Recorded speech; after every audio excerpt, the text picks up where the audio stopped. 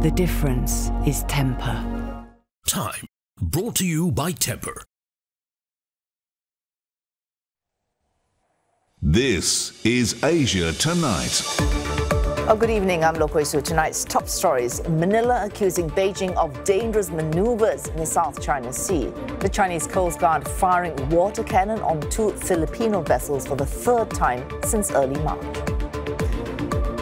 Delhi dismisses as irresponsible and unhelpful a U.S. media report linking an Indian intelligence agent with an alleged plot to kill a Sikh separatist leader on American soil. A scandal hitting a party allied to India's ruling BJP in the midst of election season. An MP from a constituency in the southern swing state of Karnataka accused of multiple sexual assaults. China plays peacemaker for rival Palestinian groups, saying Hamas and Fatah showed political will to resolve their differences in recent talks in Beijing. G7 countries released a final communique pledging to phase out coal-fired power by 2035, but with a caveat offering flexibility to highly dependent Germany and Japan.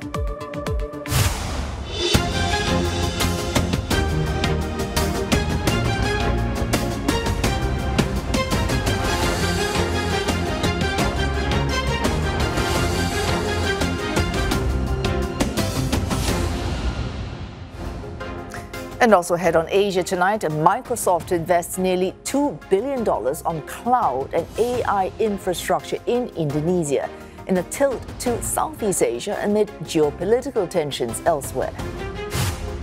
And the boom in demand for artificial intelligence services sends Samsung Electronics' first quarter earnings soaring, helping to bring its chip division back to the black.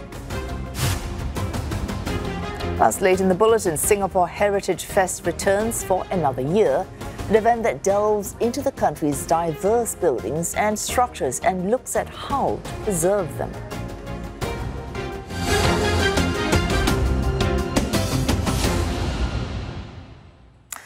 An intensifying maritime dispute between the Philippines and China has been aggravated by another confrontation. And still to come on Asia tonight, Microsoft places its bets on Indonesia with its biggest ever investment in the country to advance its artificial intelligence infrastructure.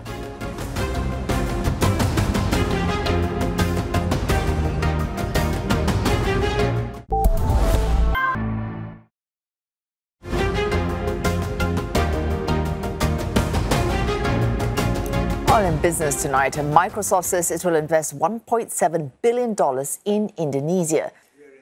And for more, CNA's Chani Bhavani joins us live from Jakarta. Chani, bring Microsoft making that huge investment to advance.